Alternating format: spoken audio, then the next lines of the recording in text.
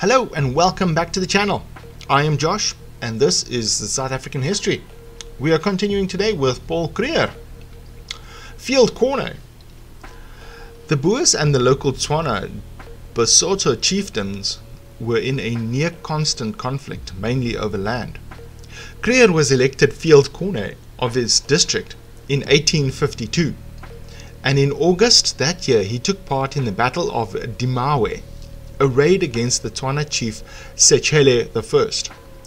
The Boer commander was headed by Pretorius, but in practice he did not take part as he was suffering from dropsy or edema.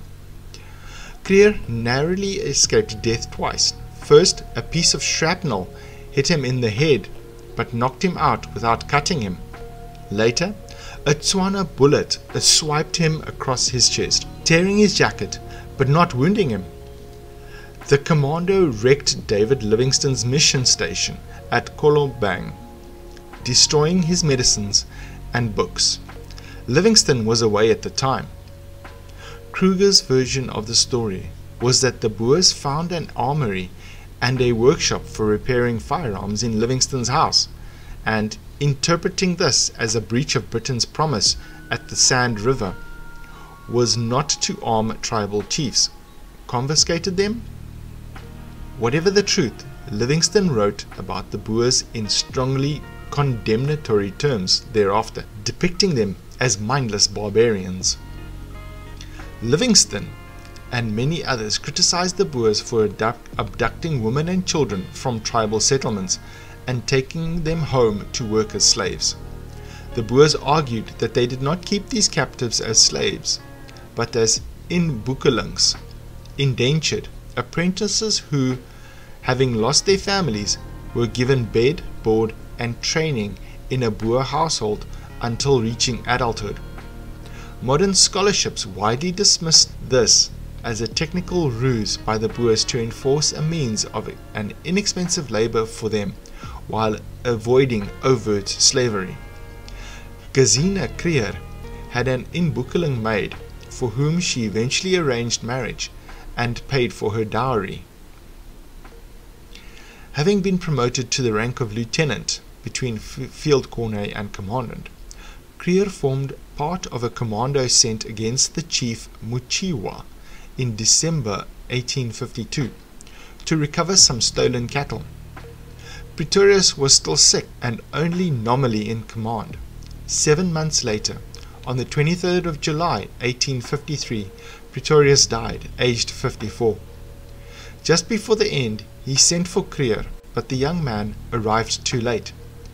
Mankey says that Pretorius was perhaps the first person to recognize that behind Kruger's rough exterior was a most singular person with an intellect all the more remarkable for being almost entirely self-developed.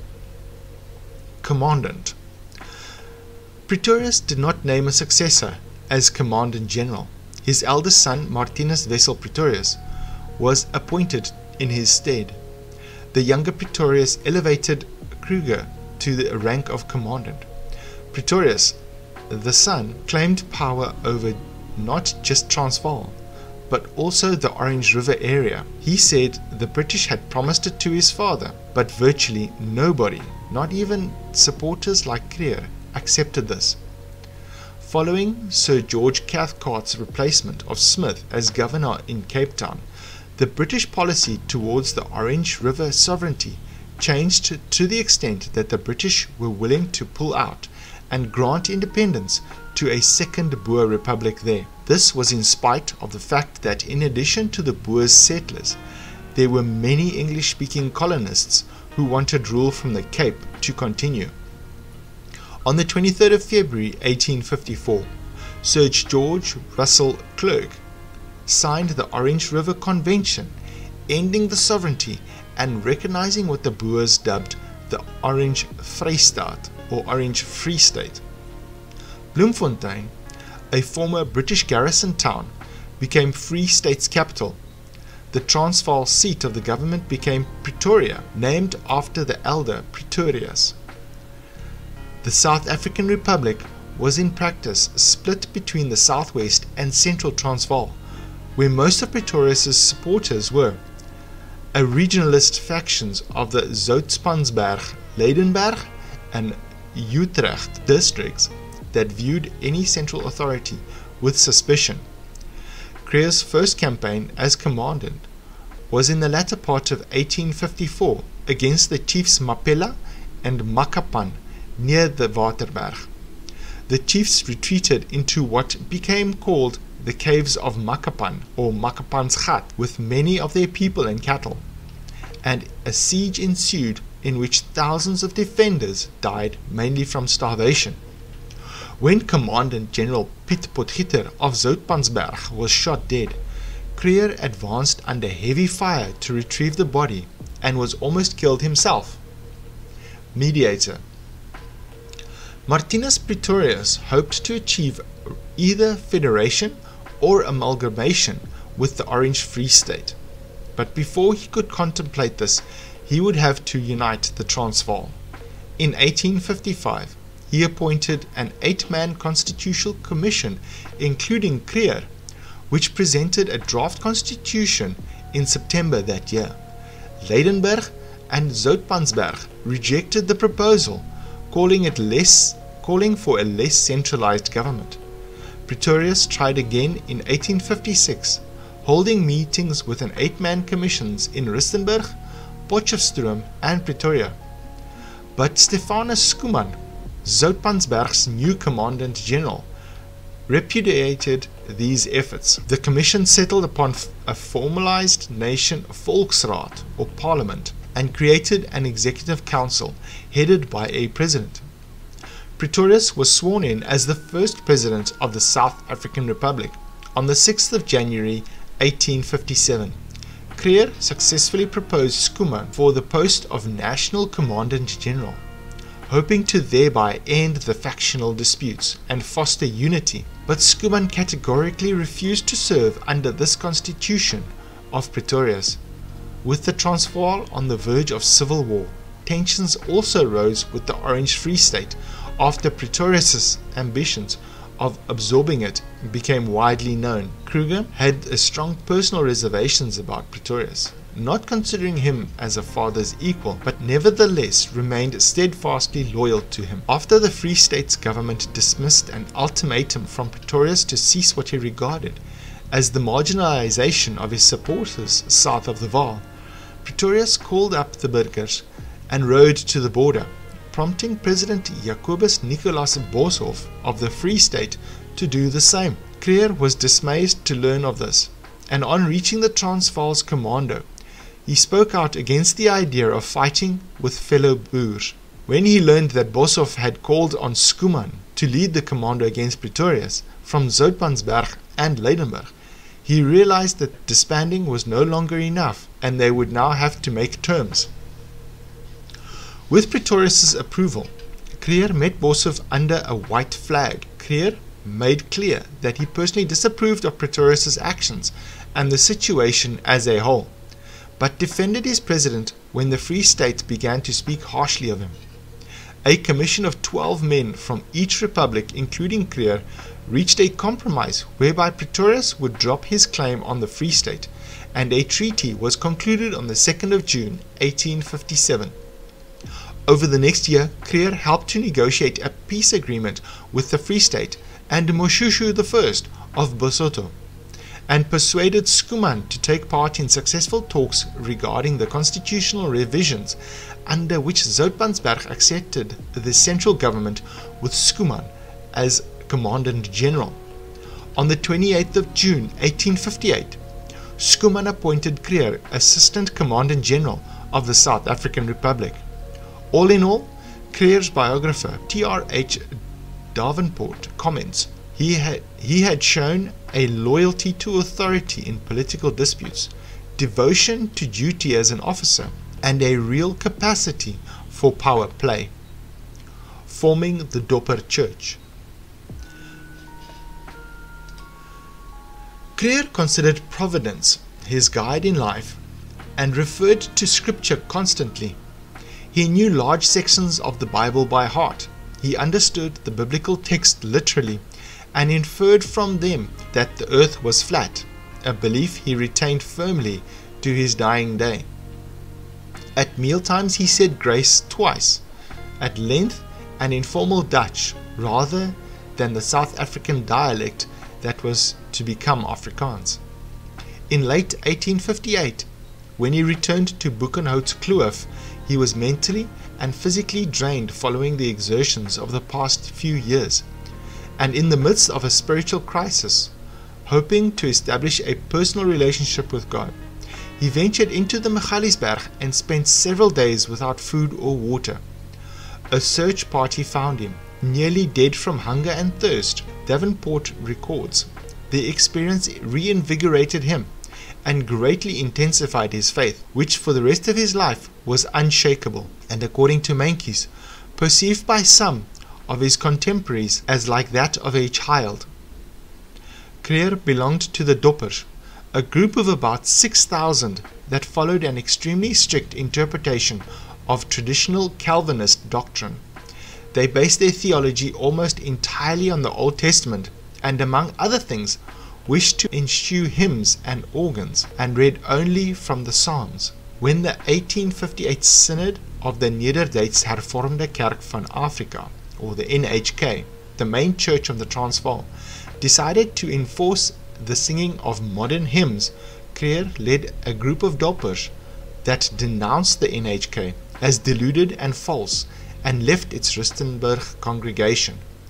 They formed the Gereformde Kerk van Suid-Afrika, or the GK, thereafter known informally as the Dopper Church, and recruited the Reverend Dirk Postma and like-minded traditionalist recently arrived from the Netherlands to be their minister.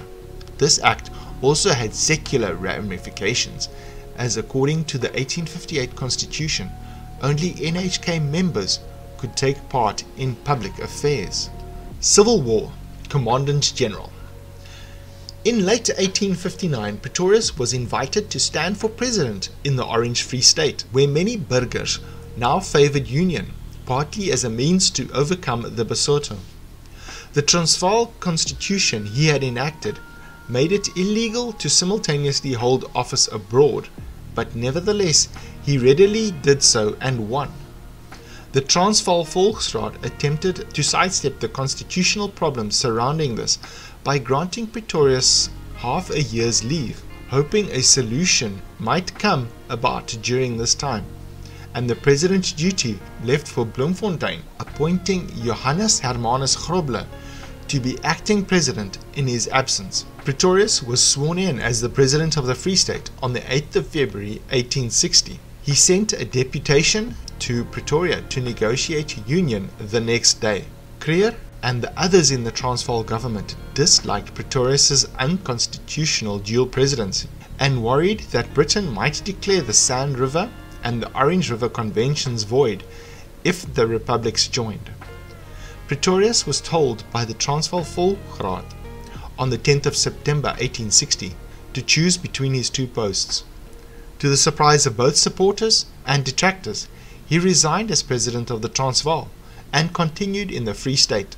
After Schoeman unsuccessfully attempted to forcibly supplant Grobler as acting president, Kruger persuaded him to submit a Volksraad hearing where Schoeman was censured and relieved of his post. Willem Cornelius Janse van Rensburg was appointed acting president while a new election was organized for October 1862. Having returned home, Kruger was supposed to receive a message urgently requesting his presence in the capital, the Volksraad having recommended him as a suitable candidate. He replied that he was pleased to be summoned, but his membership in the Dopper Church meant he could not enter politics. Van Rensburg promptly had legislation passed to give equal political rights to members of all reformed denominations. Schoeman mustered a commando at Potchefstroom, but was routed by Kruger on the night of the 9th of October 1862. After Schoeman returned with a larger force, Kruger and Pretorius held negotiations where it was agreed to hold a special court on the disturbances in January 1863, and soon thereafter fresh elections for president and commandant general. Schoeman was found guilty of rebellion against the state and banished. In May, the election results were announced. Van Rensburg became president, with Kruger as commandant general. Both expressed disappointment at the low turnout and resolved to hold another set of elections. Van Rensburg's opponent at this time was Pretorius, who had resigned his office in the Orange Free State and returned to the Transvaal. Turnout was higher, and on the 12th of October, the Volksraad announced another Van Rensburg victory. Kruger was returned as commandant general with a large majority. The civil war ended with Kruger's victory over Jan Viljoen's commando, raised in support of Pretorius and Schoeman at the Crocodile River on the 5th of January 1864. Elections were held yet again, and this time Pretorius defeated Van Rensburg. Kruger was re-elected as commandant general with over 2/3 of the vote. The civil war had led to an economic collapse in the Transvaal, weakening the government's ability to back up its professed authority and sovereignty over the local chiefdoms, though Leidenburg and Utrecht did now accept the central administration. By 1865, tensions had risen with the Zulus to the east, and war had broken out again between the Orange Free State and the Basotho. Pretorius and Kruger led a commando of about 1,000 men south to help the Free State. The Basotho were defeated and Moshoeshoe ceded some of his territory, but President Johannes Brandt of the Orange Free State decided not to give any of the conquered land to the Transvaal burghers.